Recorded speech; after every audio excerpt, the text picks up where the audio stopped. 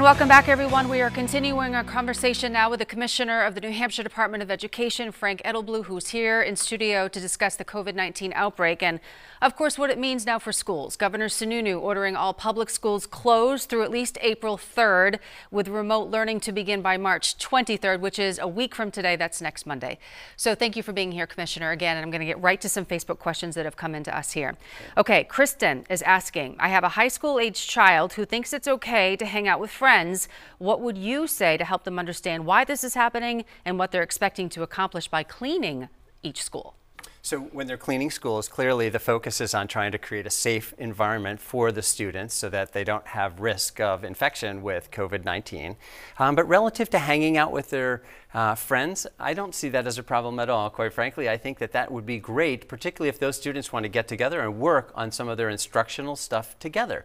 That would be a great way for them to engage each other and support one another, because it may be that one student really understands a particular subject and another student is struggling with that. So why not help one another out and encourage one another through that process? I think that's going to be an important part of really the whole mental health aspect associated with students now finding themselves in this home environment. Maintaining a personal connectivity. Exactly. Okay, Stephanie is asking, why are high school students in Manchester being made to check in daily either via Google Classroom or email or be marked absent? So the school is basically trying to make sure that they're in a position to be able to support all of the students that they can. And so I think that that check-in type process is one that the local district has decided is going to be effective in making sure that they have an opportunity to answer any questions that the student might have. Maybe they want to clarify something or work with them. So I would just encourage the students to work with their school district as we work through this transition, and know that the educators are there to try and help them, really help them and support them in what they're trying to do.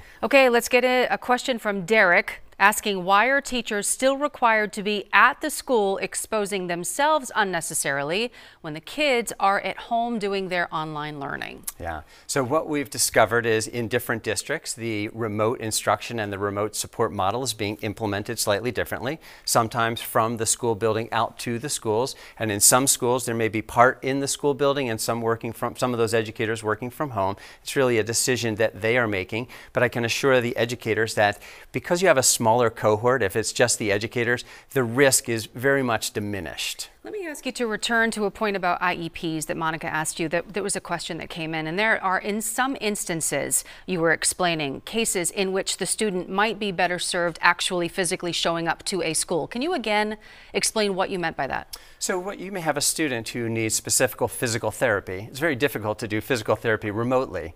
And so we have physical therapy rooms in many of our schools, which is where those students receive that physical therapy. So it may be appropriate for that student to come in, receive that physical therapy in a very small cohort. It may be that one student and an educator or a couple of educators or a couple of students. So very small cohort, lower risk. And right now we feel comfortable that that can be delivered so that we can continue to support really the needs of that student. Okay, case-by-case basis, I would imagine. Basis, absolutely. Actually, that's why they call it an individual education plan, because it's individualized for each student. Okay, let's get to Rebecca's question asking, I mean, this is a big one. Will mandated state testing be suspended for the school year? Yeah, so we have been working very closely and provided a lot of information out to the schools about state testing. We've extended our 3 through 8 assessment, so the testing window now extends all the way until June 19th. So it's premature really to decide that we're going to walk away from that testing.